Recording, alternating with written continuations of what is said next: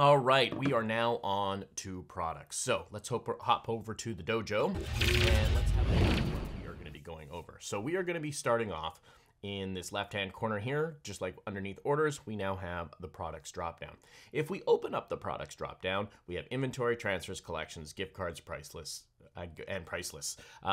This particular lesson right now, we're going to go over the dashboard. Similar to how we went through orders, we're going to do the same process and procedure with products. All right, so starting off, this is going to look very similar. A lot of the things in Shopify act and react the same. So you learn it once, and then you have many, many times throughout the software to put that into practice.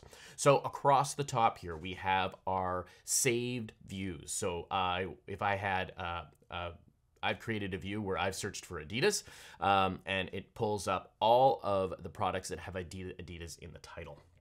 Okay, now if I wanted to remove this view, you can see this is a saved view. I can click on saved and I can go and remove the tab. And this is going to remove the view across the top. So if I wanted to go and say pick a vendor, so I want to pick Adidas as the vendor, it's going to show me all of the products that are set product vendor equals Adidas. As you can see, it's showing it up here in a little UI tag.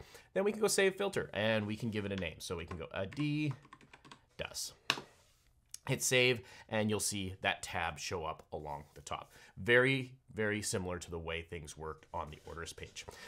When we look down below, we have our views where we've got our different columns. Now on this particular page, you don't have the option to change the columns. You only get these columns. You only get product, status, inventory type, and vendor. You can add more filters. You can filter through your products, but though you don't have the option to add more columns on the product page. So this happens in Shopify sometimes where there is not enough of a use case in order to have it, so they clear it out to make the UI a little bit easier. Come across the top, if we're looking over here, we have our export, import, and add products. We're going to go into add products on the next lesson. The export button, if we click on the export button here, we have a look. It's exactly the same as what you would have on any of the other exports. They use the same module here. So how this works underneath orders is the same as it works underneath products, and we've already gone over that. Now, the one item that is a little different is the import. So you can go and import by a CSV. Now, Shopify here gives you a sample CSV. So if you download the sample, it's going to give you all the column headers that you're going to need to line up in order to import your products. Now, there's a couple required product headers that you're going to need. The first is handle. It's got to have a handle. It's also got to have a product title, and it's got to have a product description. As long as those three are in there, it will let you import. But let me tell you from my own personal experience over the last 10 years of doing this, importing through CSV should be a last resort. It should not be a first approach. And the reason being is that Shopify deprioritizes the importance of importing through CSV. So here is a good use case of why you wouldn't want to use import CSV in a production type environment. Shopify will deprioritize the server loads available for importing CSV to the very, very bottom of the list. So if they're getting hit with a bunch of orders, so say it's Black Friday, Cyber Monday, and you're like, all I have to do is import my products through CSV and I'm good to go. And you tried it 3 weeks earlier, you did all the due diligence and tried it all out and imported it, and it took like 15 minutes. And you're like, perfect, this totally sets me up. I need half an hour before I put my thing live. I go and import. Now we get to half an hour before you're about to launch, and unknown to you, Shopify servers have got a whole bunch of traffic going through them. So they've deprioritized import CSV.